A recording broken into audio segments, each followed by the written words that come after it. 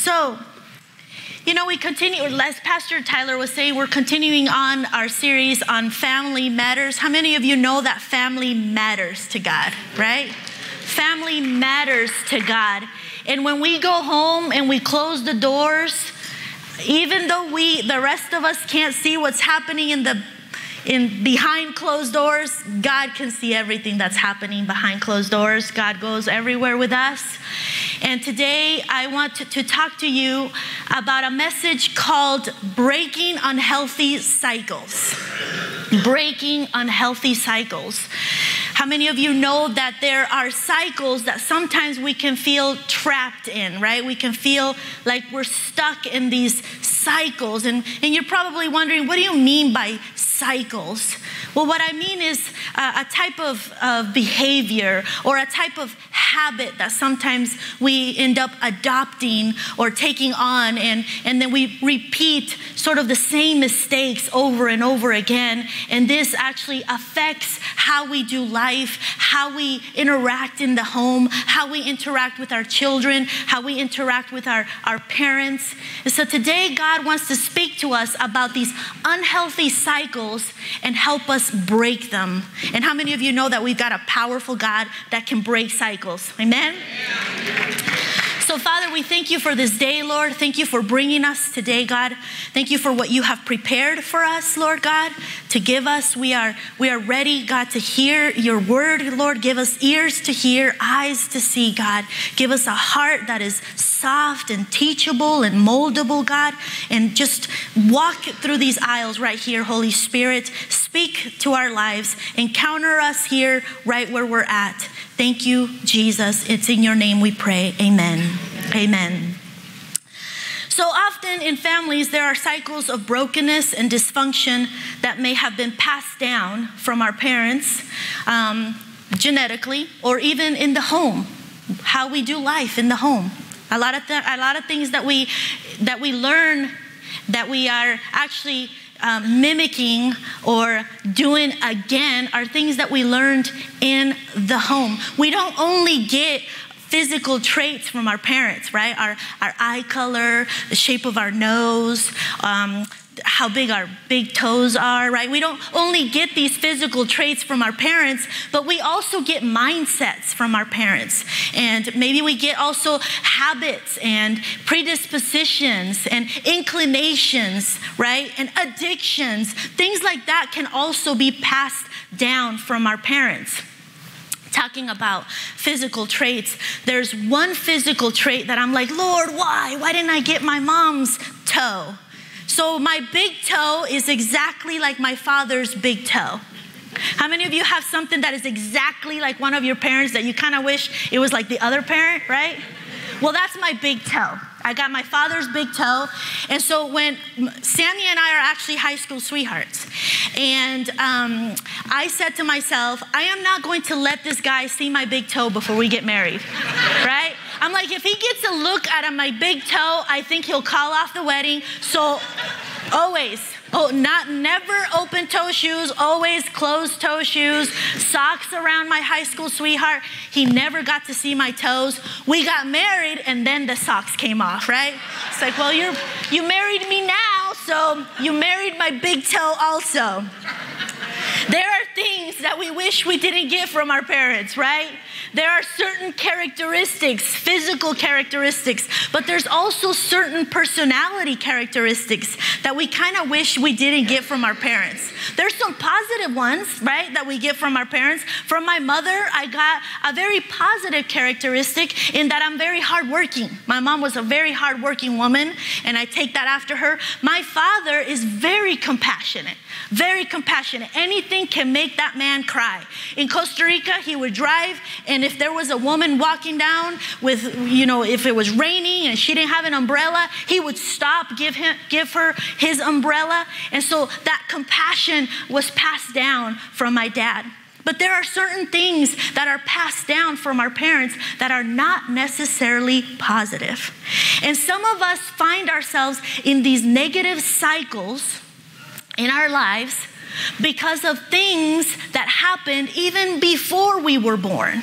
And the Bible does a great job at explaining what this is and how this looks like and why this is. And if you go with me to the book of Exodus, and you go to the chapter 20, Exodus chapter 20, and we're going to read 5 and 6. Exodus 5 and 6, many of you have probably heard this scripture, and sometimes this scripture is taken out of context, misinterpreted, and it causes bondage in us when we misinterpret the word. But how many of you know that the truth sets us free? So we're going to read the truth about this verse. The word of God says, chapter 20, verse 5 and 6, it says, "Do not bow in worship to them. Do not serve them, for I, the Lord your God, am a jealous God, bringing the consequences of the father's iniquity on the children to the third and fourth generations of those who hate me, but showing faithful love to 1,000 generations of those who love me and keep my commands." Sometimes when we read this verse, we think that God is in the delivery room and that we are, our mothers are giving birth to us. We come out and then there's a curse on us because of what our parents did or our great-grandparents did. That's not what the Word of God says. The Word of God says is that the consequences of the father's iniquity is visited on the third and fourth generation of those who hate God. But how many of you love God? Amen? So if you love God, there is no curse over you, all right? If you love God, there isn't a demon waiting at the delivery room ruining your life, okay? If you love God, the trajectory of your life is already different. Your destiny is already different. But what this verse does say is that there are iniquities, there are inclinations, there are certain habits that are passed down from fathers to sons, from mother to daughters. And where are they passed down? Some of them are genetic, yes, because scientists have proven through studies on twins that personality, 30 to 60% of our personality, our temperament, how cooperative or hostile we are, how empathetic or cold we are, certain traits in our personality are genetically passed down, 30 to 60%, they say. But there are a lot of things that are not passed down through a genetic code, through our DNA. Most of the things are passed down in our living room, right? There isn't a child that is born racist, right? There isn't a child that is born hateful. We learn these things when we're sitting down at our living room, on the couch, in the kitchen. We begin to transfer a mindset into our children by the way that we dialogue, by the way that we converse, the things that we set our minds on. So this iniquity is passed down from fathers to sons and mothers to daughters through interaction, through what we teach our children, through the values that we hold, through the stories that we tell, through the things that we say about people, about friends, about our pastors, about the neighbor. These are things that are passed down. And if a father has a certain way of thinking, it's very likely that the son and daughter will have the same way of thinking. And that's why we have to be careful what we talk about, the dynamic in our home, because what happens is whatever we are imparting, that is the cycle that sometimes our children are trapped in. How many of you have ever felt trapped in a cycle? I remember when I was younger, I felt trapped in a cycle. It was a cycle of shame and rejection and sadness and feeling unworthy and feeling unloved and feeling like if God showed love to someone else, it's because he loved me less. That is a mindset. That is a way of thinking. That's the way that I learned how to look at the world or interact with a father, interact with my authority, because that is what I saw. That is what I like a sponge absorbed. That is how I related to others. And this changed the way that I was looking at the world, changed it from the way that God designed it. But how many of you know today that God can disrupt any unhealthy cycle? That whatever was passed down through our bloodline, through the blood of Jesus, it can be cut off. Yes?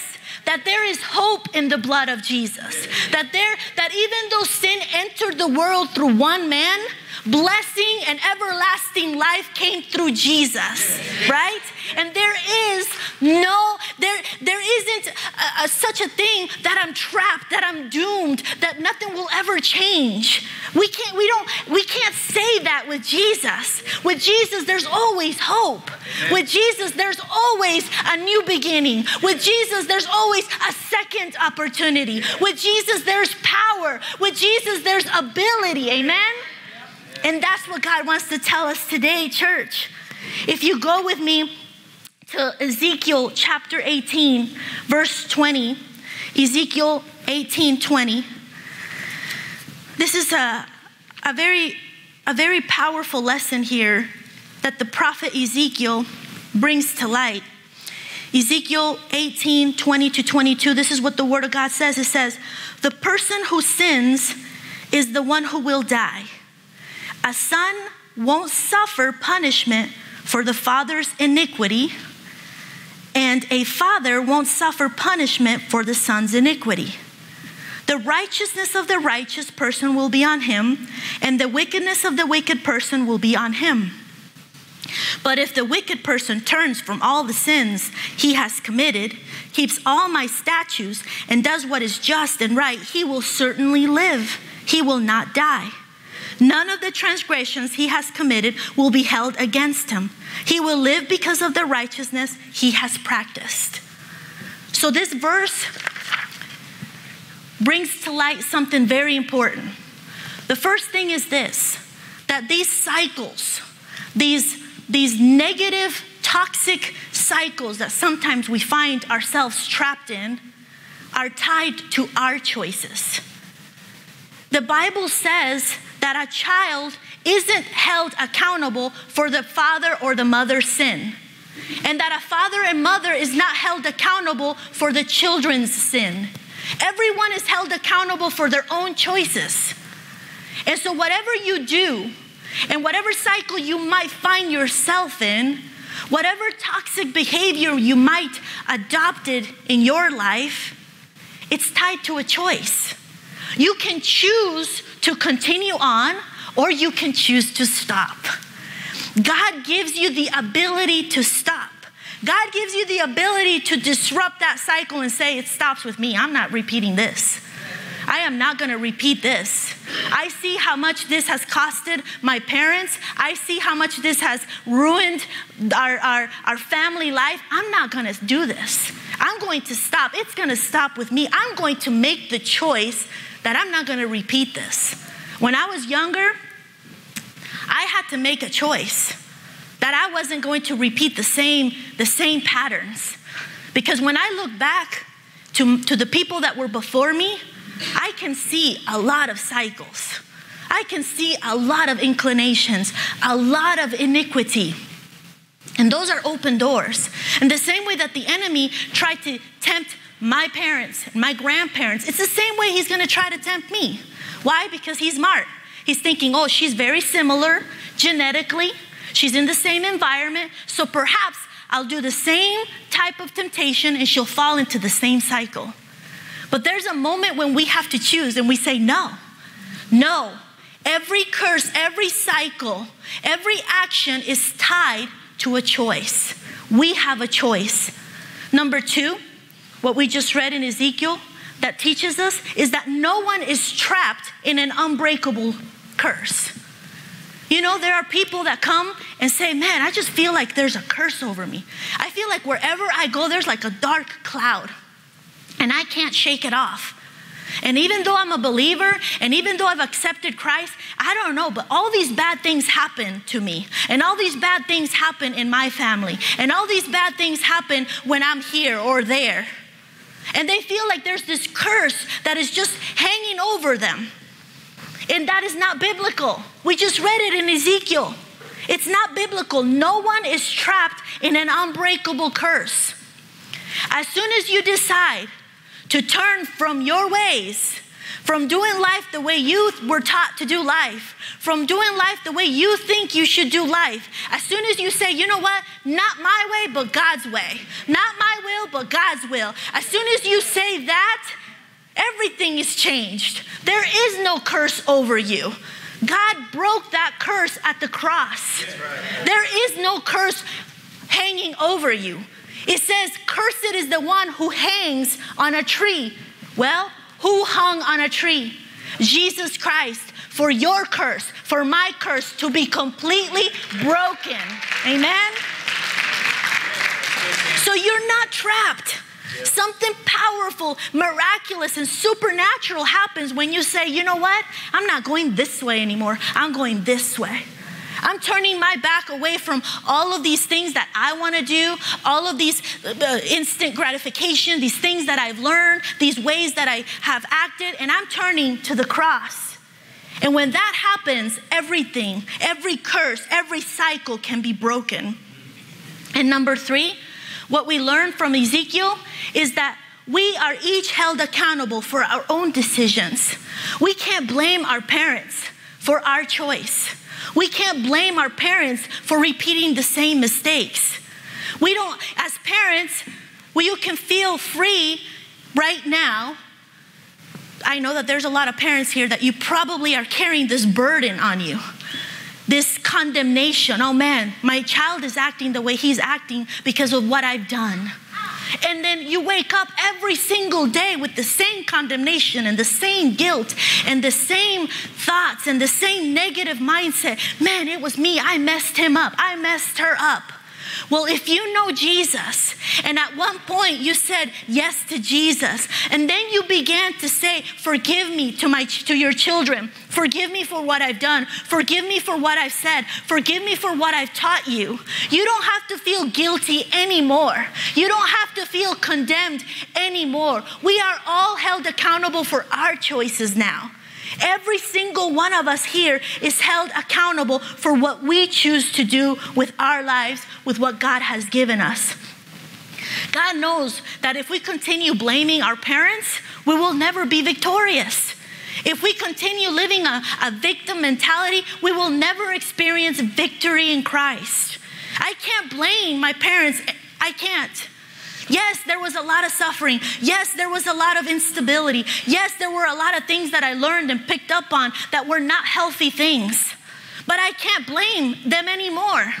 Why? Because I am going to be held accountable for my choices, my decisions. I have forgiven. And as soon as I forgave those who have hurt me, I am now held accountable to what I am going to do. Because the same forgiveness I received, I have extended. And now I have to live a life that is honoring God. Amen? None of us are worthy, but God still chose to send his son. And so we choose to respond with obedience and commitment and love. Amen? So we are each held accountable. We can't place the blame on anyone else. We cannot place that blame on anyone else. There's a story in the Bible about a man. And you know, the Israelites, they were always caught up in the same cycle. The cycle was idolatry and sexual immorality. God would come and rescue them. They would be, be held captive, or the armies were coming against them, and they felt like, oh my gosh, what are we going to do? We're going to be defeated. They will call upon the Lord, and they would say, God, come, rescue us. We need you. God would come, rescue them, and then they would be like, yeah, hallelujah, praise God. And then they would get comfortable again, and then they would go back little by little to the same old habits, to the same old cycles. And in the book of Numbers, chapter 25, there's a story about a guy named Phineas. Right now, in this story, the Israelites are back to the same cycle, the same toxic behavior, The same dishonoring God, doing what they wanted to do, gratifying their own flesh and going their own way, deciding their own way of doing life. And all of a sudden, there's this plague on the people of Israel. How many of you know that when we're trapped, or we feel trapped, or when we're like in this toxic cycle, it's like a plague, right? It comes and it ruins families.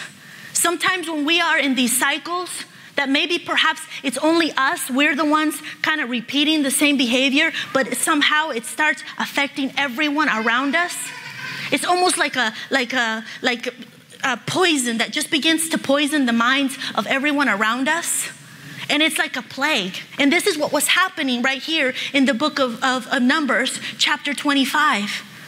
Because you know that whenever you say something, whenever you do something, whenever you're caught up in something, in sort of like these toxic thoughts and words and behaviors, it affects your circle of influence. It affects the people around you. All of a sudden, your children begin to think the same way you think. All of a sudden, that your children begin to act the same way you act, right? I've seen that in my own home. I'm like, I've seen all the great things that I've been able to accomplish through God. I've seen all the great things that God has helped me break. But I've also seen those things, those negative things that I have passed down. And I'm like, oh, Lord, help me. Lord, help me. How wretched and miserable I am. Because there's times when my kids will show up with a behavior and an attitude. And I'm like, where did that come from? And Sammy's back there like, okay, I don't want to say it. I don't want to say where it came from. I'm going to bite my tongue. You know, the other day, I decided that I don't want to show my anger. I'm just going to hide it. And that's not good, okay? But I'm just being vulnerable up here. So for all your mommies who are, trying to like figure out how to be more patient and not get angry. So I said to myself, you know what? I have the perfect idea. Every time that I'm angry, what happens is I do something really weird with my forehead. Okay, it does something like this. And so everybody knows when I'm angry in my house. And I'm like, how do I change this? How do I change it so that no one knows? How do I change this, right? So no one knows, right? Because, Belen will make a joke and she says, oh, mommy's mad. And why? Because I did this, right? So I'm like thinking in my head, okay, perhaps what I can do is smile. Because if I smile, I can't do that at the same time. Do you see that? So I was coming up with my own strategy, right? Do you ever come up with your own strategy to break a bad cycle, right? How many of you have ever come up with your own strategy, right? And it doesn't work. It just looks creepy because what I was doing was this. And then I told Elijah, I'm like, so I was like, Elijah, I came up with a perfect way to hide it from you guys so you don't know that mommy's angry is I'm going to smile. And then I said, because I can't do this and do this at the same time, And so he's like, okay, Mom, this is kind of creepy. And I'm like, and so the next day, Elijah said, Mom, I want some chores. Okay, so if you guys need anything on your, for a kid 12 years old to do in your lawn or whatever, please hire my son. He's all about money. He's all about making money right now. So I'm like, okay, Elijah, this is what I want you to do. All of these books, I want you to take them upstairs. The little ones are going to fit upstairs, but the big ones only fit in that room. And it was very complicated. I understand the chores that I was giving him. So you could tell that he was just getting upset. Because he's like, why can't it be just like I'll wash the toilet and just be done? And I'm like, but this is what I need. And so he started getting angry. And I'm like, Elijah, I don't go to work and tell my boss, well, this is too difficult for me. I just can't do this. And so I could tell Elijah was getting a little bit angry. And then he did this. So I understood what he was doing. He was trying to hide his anger by smiling in a very creepy way. So we do tend to pass down our little things, okay? And sometimes even when we say we're not going to repeat what my mom did or what my dad did, it comes out, right? Like, does it ever come out, okay? Or is it just me? Am I the only one that sometimes it just comes out? In Spanish, we call it our last name, is that my Arias came out, or my Chan came out, or my Rodriguez came out. And so what I'm trying to say is that even though you try and you make an effort and you're like, oh, I'm gonna bite my tongue, right? It comes out. But you wanna know the most important thing that we can teach our children, and the most important thing that we can model for our children is forgiveness. Is forgiveness. Because we're gonna make mistakes. And we have to forgive and teach the lifestyle of forgiveness. And say, I'm sorry. Look, I made a mistake. And I didn't want to do that. I didn't mean to do that. I'm sorry. I know that I made you feel bad. I'm sorry. Please forgive me. And when we teach each other forgiveness, when we give each other grace, right, we can do it better next time. So where was I? I don't know so Phineas, right? Okay, we're back to Phineas. So Phineas gets up and he says, wow, there are 24,000 people that have died because of this disruptive pattern, this destructive cycle, these people that are doing these things. It got so bad that there was one man that said, you know what? I don't care. I'm going to do whatever I want to do. And he takes this Moabite woman, brings her into the tent in front of the community of the people of Israel, even in front of their leader, Moses. And you could just imagine what this man was going to go and do in that tent. Because he was like saying, I don't care. I'm going to do whatever I want. This is what I'm going to do, and I don't care who's affected by it. But you know what Phineas did? The first thing that Phineas did, which is something that's going to help us to stop any negative cycle, to stop any sinful ways or inclinations, the first thing that Phineas did is he weighed the cost. So if you're taking note, just jot down, weigh the cost. What do you mean by that, Candy? Well, what I mean by that is that Phineas said, you know what? 24,000 people have died. And there's this plague that's running rampant in this community. And I'm gonna make a stop to this. I'm gonna put a stop to this. Weigh the cost. Whatever that you're doing right now, that you feel like you're trapped in and you can't stop, or you feel like you don't want to stop, weigh the cost. Usually negative cycles and negative habits and negative inclinations have a big cost. It can cost us our marriage. It can cost us the well-being of our children. It can cost us sleepless nights. It can cost us our home.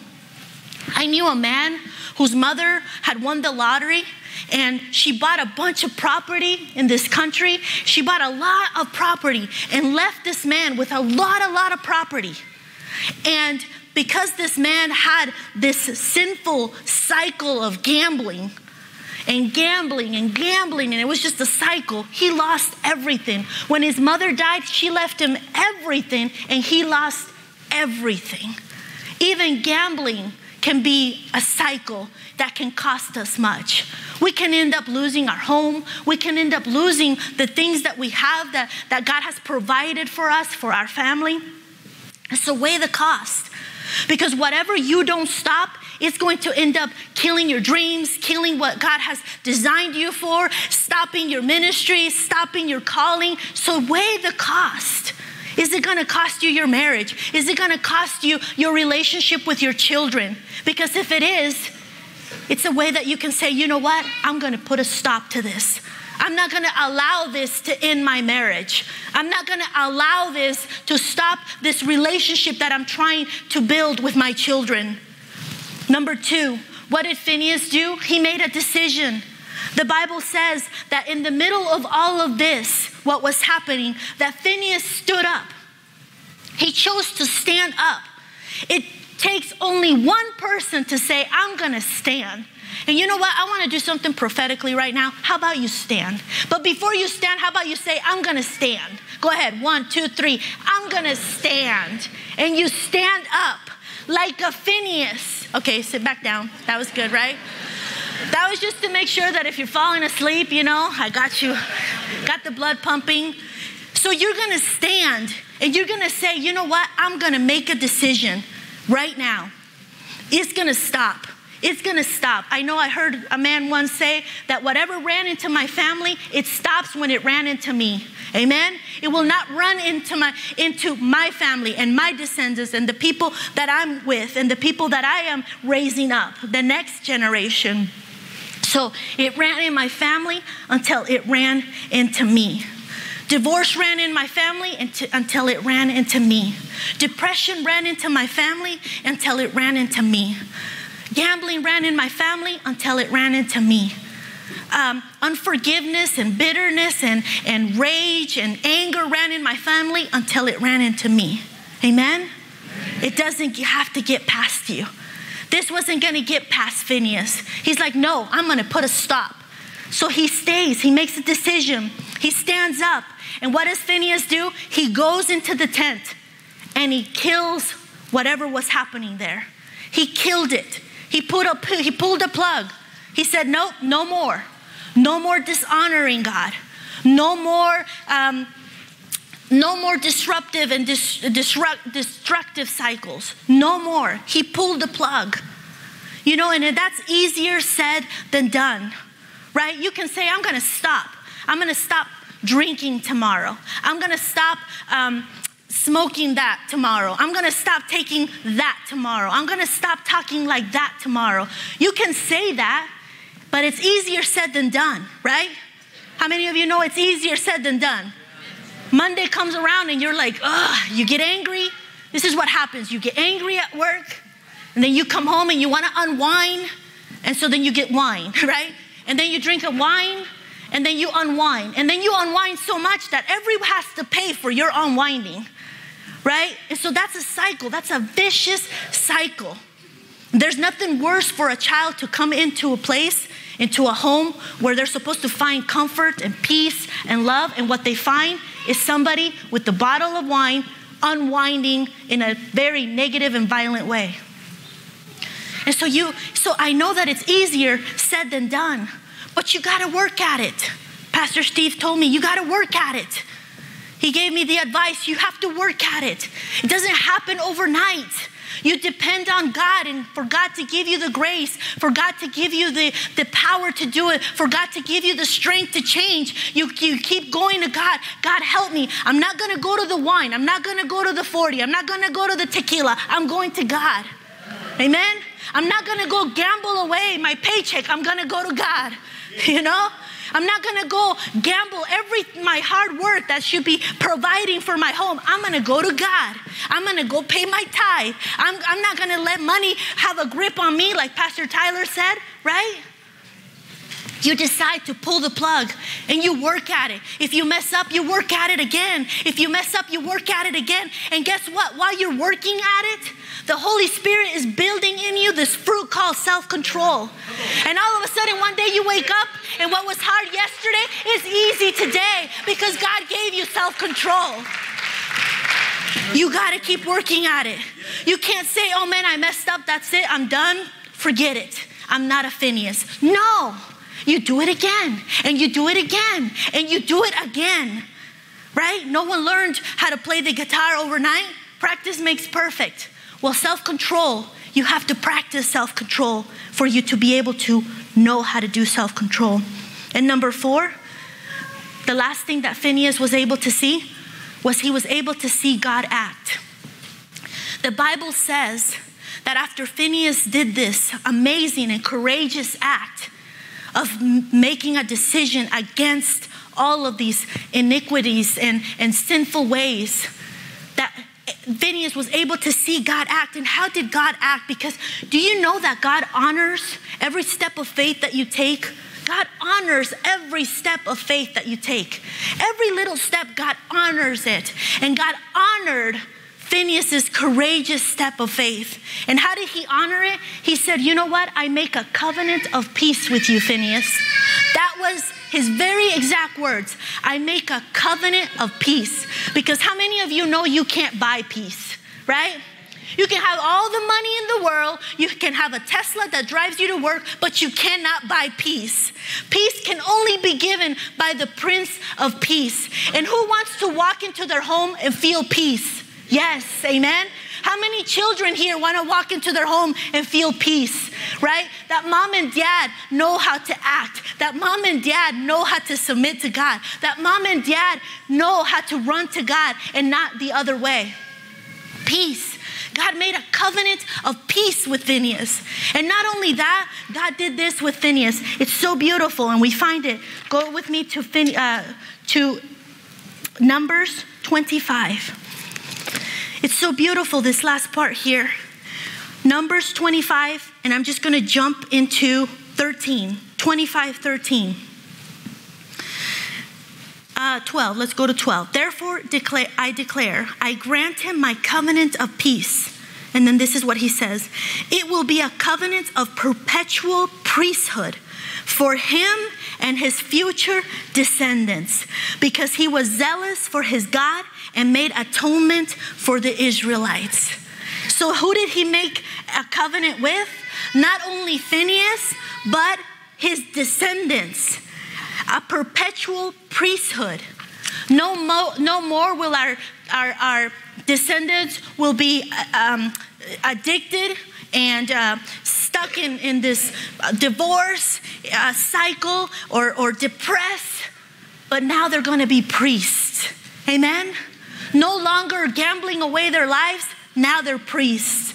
No longer full of bitterness and resentment, now they're priests.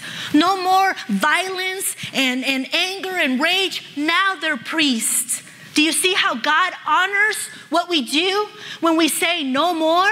When we say, you know what? I'm going to take a step of faith and I'm going to stop this behavior.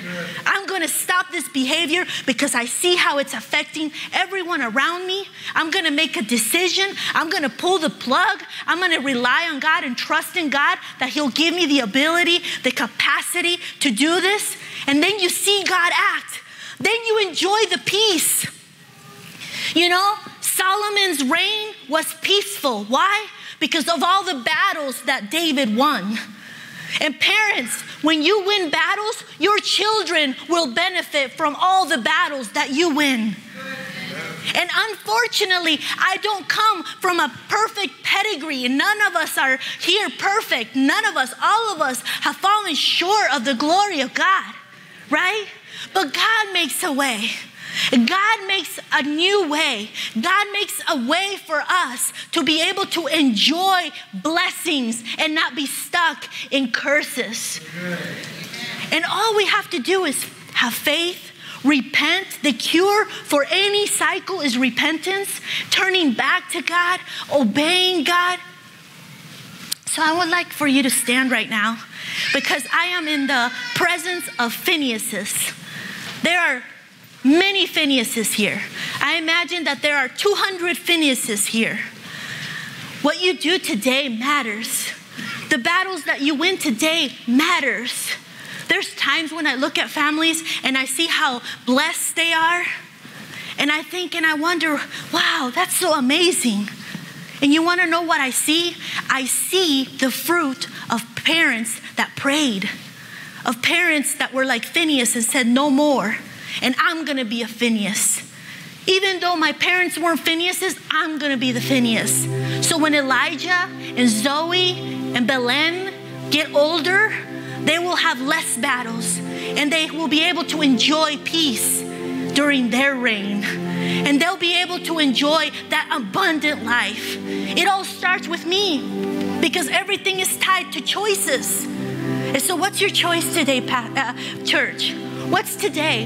Is your choice today? Is your decision today to be a Phineas? Is your decision today to say, no, it's not going to get past me. I'm going to stop right now. And I know that's hard. Yes, she told me it was going to be hard. But God's power is made perfect in weakness. And his grace is sufficient. And God has given us the Holy Spirit to equip us and empower us. Do you feel empowered? Do you feel that you can?